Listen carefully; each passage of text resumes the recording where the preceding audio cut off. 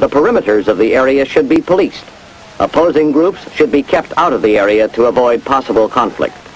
To maintain intelligence of the progress of these demonstrations, plainclothesmen should be infiltrated into the group. To avoid the possibility of an incident being created, it is further recommended that no uniformed law officers be stationed within sight of the demonstrators. The possibility of trouble always exists. For this reason, reserves should be maintained in readiness.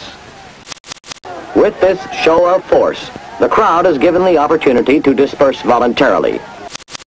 When a show of force does not disperse the mob, there should be a direct application of force, but only the minimum necessary to do the job. Here, troops in line formation exert a steady, continuous pressure on a mob that is assembled downtown. The line, which can be used in defense to deny access to an area, is very effective for moving a crowd straight back. The objective is to shift the crowd toward an intersection. Additional troops are added to the flanks as the line nears the intersection to support a change in formation. Before reaching the intersection, the line is converted to a wedge.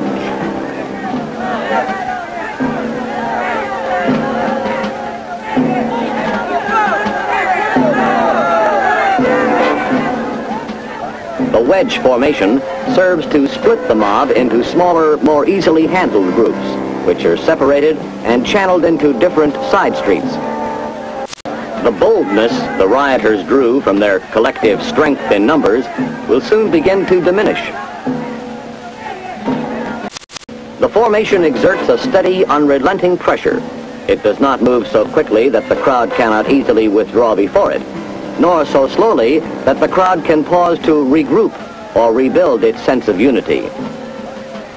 A favorite trick of professional agitators is to form a ring around the rear of the mob to block the retreat they will usually make when confronted with armed troops.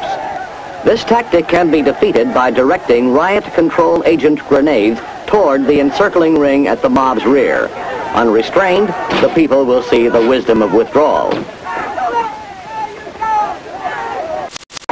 For the problem of an aroused, belligerent mob, a riot control agent is a practical, humane solution. A disperser provides the wider coverage necessary for such a large group.